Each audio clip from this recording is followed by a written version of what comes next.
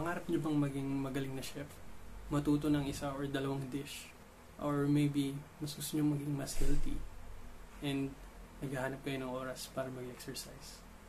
Or maybe, gusto nyo lang matuto ng kahit anong klaseng instrument. Pero, lagi nyo lang nafe-feel na parang wala tayong oras, na laging in a hurry tayo. At kahit anong gawin natin, hindi pa rin natin mahanap yung time para simulan yung mga gusto natin gawin. And kahit anong organize or habol yung gawin natin, parang feeling natin, lagi pa rin tayong nagmamadali. Lagi pa rin tayong nahuhuli or may utang na oras sa mga gagawin natin. So sa video ngayon, magbibigay ako ng mga tips or mga practical tips to get some free time para sa sarili mo or para sa mga bagay na mga gusto mong gawin.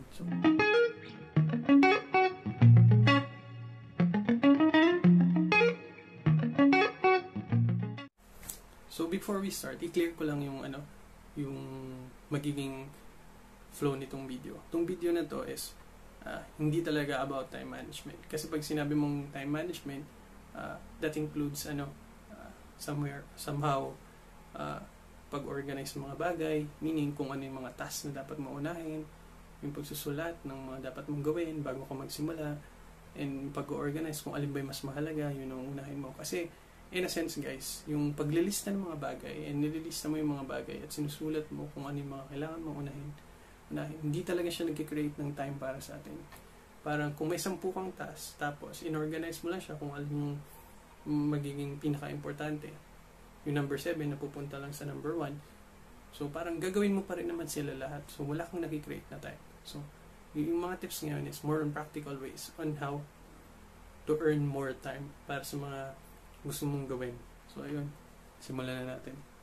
So pinakauna-una or para sa akin, isa sa mga pinakamahalaga or pinaka-practical ways to get more time is to get things done according to its significance. So yung normal na time management natin na ginagawa is we prioritize things.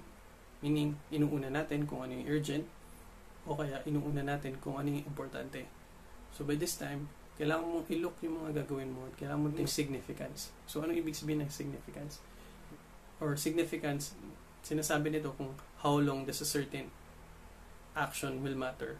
Bigyan ko kayo ng example. So kunwari, meron kayong online payment. So yung mga bills nyo, para ma-register or tumawag sa mga customer service o kaya para i-register yung mga bills natin and magbayad online. So palagay na natin, it will take yung whole process of that is 3 hours. So ayaw natin i-try. Meaning ayaw natin bigyan ng chance. Ayaw mo na gawin kasi sobrang kakain ng oras. 2 to 3 hours i-set up yung online payment. Pero in reality, kung titingnan mo, every month, nagbibigay ka ng time, 30 minutes or minsan 1 hour para pumila at magbayad sa mga bayad center, diba? So, yun. So, worth it talaga na ayusin mo na lang yung online banking mo. Kasi yun yung significant. Ibig sabihin, kung 2 hours ka nag-set up ng online banking mo para makapagbayad ka ng mga payments, tapos, on average, 30 minutes to 1 hour ka nagbabayad ng mga bills mo. Ibig sabihin, within 2 to 4 months, bawi mo na yung oras na ginugol mo. So, after nun, mas marami ka ng oras. Number 2 is, downsize your task. So, ano ibig sabihin? Downsize your task means, una, ilista mo muna kung ano mga ginagawa mo or yung mga routine na ginagawa mo. Tapos, i-double check mo kung gano'ng kadalas mo ba siya ginagawa. Kunwari, yung paglilinis ng kotse. Kailangan ba weekly? Kailangan ba every other week? So, baka pwede mo naman gawin once a month na lang, di ba? Yung pag-grocery. Kung weekly ka nag-grocery, try mo tingnan kung pwedeng every other week na lang. Bumili ka na lang ng pang 2 months, di ba? Yung mga ganung bagay, yung frequency niya, parang binabawasan mo or gawin mo na lang na mas ng isahan para mas marami kang oras sa mga susunod na araw. And especially guys, syempre, yung shopping tips na lang din. If you're going to buy, so medyo hindi na to time management, shopping tips na lang din. If you're going to buy some essential items, lalo na pag naka-sale, like yung talagang alam mong bibilhan mo naman lagi, toothpaste, sabon, shampoo, di ba? mas mabuti pa na mag-stock up nun ng napakadami kapag sale siya. So, kunwari, 50% off siya. Tapos, bumili ka ng napakadami. Alam mo naman kasing uulit-ulit na gagamitin mo yun, consumable. So, by that time pa lang, may 50% discount ka na. Which is, mahirap mahanap yun. Diba? Mas okay pang bumili nun. Parang kumita ka na outright ng 50%. Diba? So, i-ano natin yun. I-utilize natin yung mga sales sa mga consumable na talagang araw-araw naman natin ginagamit. So, next tip natin guys is panoorin nyo lang yung mga videos ko. So, yun, hindi naman, pero joke lang. Pero, isipin nyo na lang, yung, kung ilalike mo to, and magsusubscribe ka, and manonood ka dun sa mga videos ko, yung mga ibang bagay na natutunan ko lang, ilang taon, or ilang years ko na, bago ko natutunan, and mga bagay na binabasa ko para masabi ko dito sa vlog is makukuha mo lang in less than somewhere around 10 minutes, diba? So, technically, somehow, on learning new things, nakatipid ka ng oras kasi pinanood mo na lang yung video ko, diba? So, like mo naman, tsaka consider subscribing. Thank you. So, next is, create a hobby with a cue. Ano ibig sabihin nun?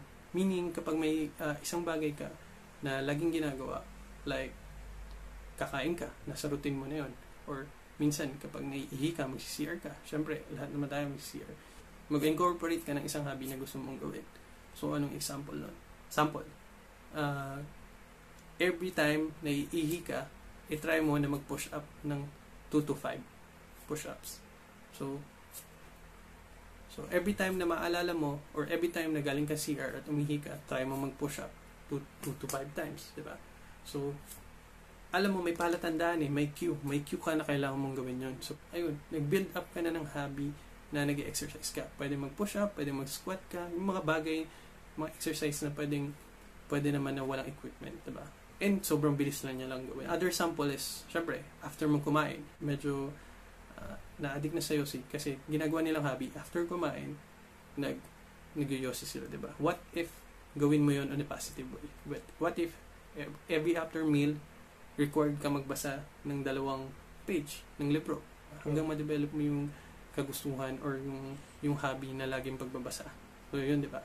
Ano lang siya, sobrang liit na bagay lang siya, sobrang liit na time lang siya. Pero pag napapansin mo, magagawa mo na yung mga bagay na gusto mong gawin, yung kagaya ng pag-exercise and pagbabasa.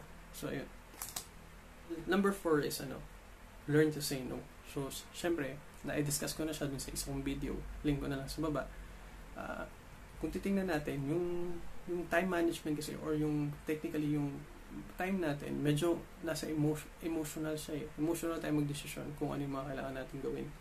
So, kung minsan naaawa tayo dun sa isang nag-ask sa atin, so napapa-oo tayo, so napapa-yes tayo kahit ayaw naman natin. So, eto, more on preventive measure. Learning to say no means, syempre, magkakaroon ka ng time para sa sarili mo. So, at first, this might be awkward, pero if ever ma-master mo yun, and magkakaroon ka ng mas maraming time para sa sarili mo.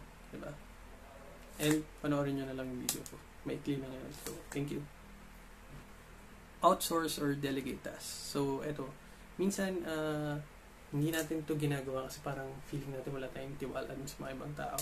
So, for instance, sa trabaho, kung meron ka namang may tao ka na medyo maluwag pa yung time niya, pwedeng mag-spend ka ng hours para turuan siya on a certain task.